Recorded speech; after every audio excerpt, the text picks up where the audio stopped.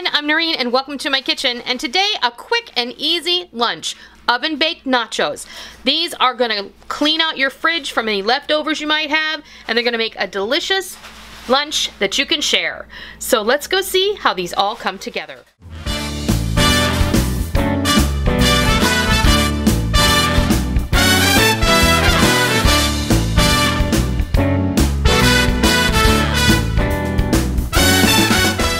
We're just going to go over all the ingredients. Now, I know y'all know how to make nachos, but I was going to throw some together for Rick and I for lunch today, and I thought, why not do a video?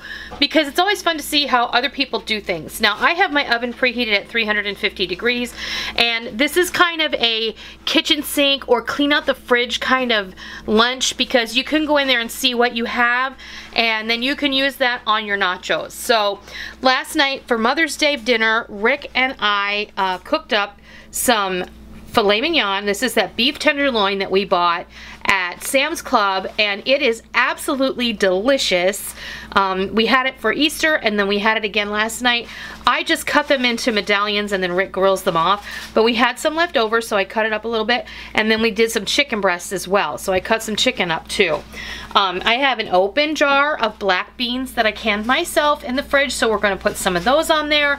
I have some shredded cheddar cheese, and then just your basic salsa, sour cream, and I have some chopped raw onion. I like raw onion on mine. Rick probably isn't going to put any on his, but that comes later. So what we're going to do is I'm going to take some of these On the Border cafe style nacho chips that we got at Sam's Club. We had in our last haul. These tortilla chips are really, in my opinion, superior. So I'm going to move some of this stuff out of the way, and we'll just start building.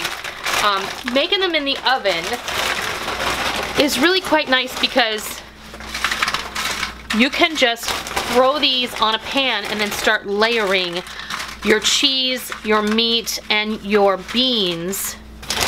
And then you pop this in the oven to melt the cheese. It's only going to take about 10 minutes. And then you can take them out, and then you can just top it with whatever you like.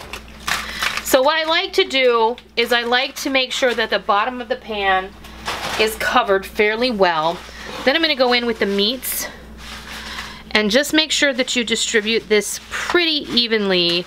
You just want to make sure that everybody gets a little bit on their chip. And then I'm going to go in with some cheese.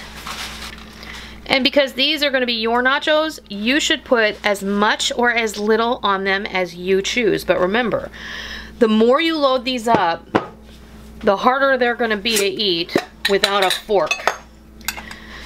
So then what I'm going to do is I'm just going to start to scatter some of these black beans. You can use pinto beans. I actually can pinto beans as well. And I like a lot of beans on my nachos. I love that. These beans came out so nice. I had never canned black beans before, and I did these a couple of weeks back, and they're really delicious. And we're gonna go back in with another layer of chips, another layer of meat, and another layer of cheese. And that's it.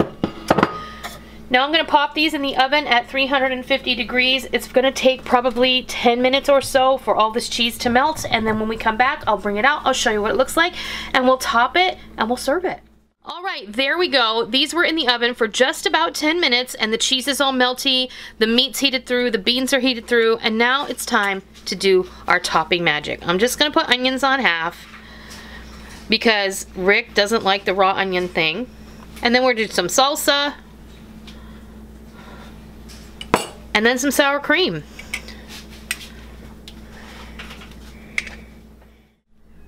There you have it. Delicious, quick, oven-baked nachos that you used what you had in your fridge to make.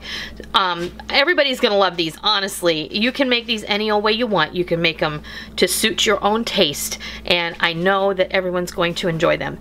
So, if you liked today's video, please consider giving me a thumbs up. If you're not already, please hit that big red subscribe button.